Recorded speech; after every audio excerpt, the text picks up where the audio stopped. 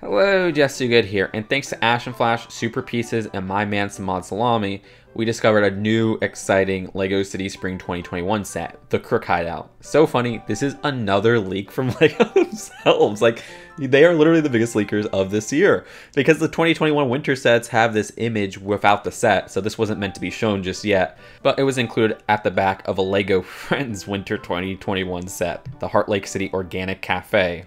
Oopsie. We know this set is $100. The box says 654 pieces if I'm not mistaken.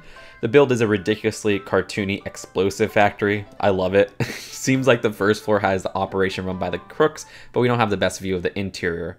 I really like the dynamite stick at the top. That build's awesome using the multi-stemmed flower piece, which is perfect for the fuse.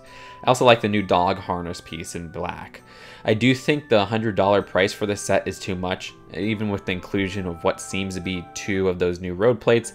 This should have been $80. I wouldn't have minded that. I was so distracted by that unusual cartoony and funny build for that dynamite factory or explosive factory that I didn't notice why this set is probably overpriced. They include another police helicopter build. Like, really, LEGO? Really? Like, that's the most generic vehicle that they sell. Like, we had this one last year.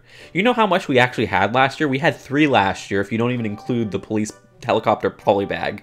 And then we got one this year.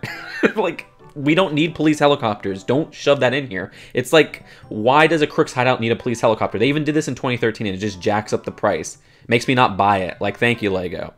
Even if you give that a pass and say, okay, that was the helicopter arrest, they did it in 2015. At least that one didn't use a big, oversized piece for the helicopter, which is probably jacking up the price. The armored car build is fine, though. I don't mind that too much. And LEGO, please keep leaking future sets. We don't mind this. I'll see you guys later. Peace out. Bye.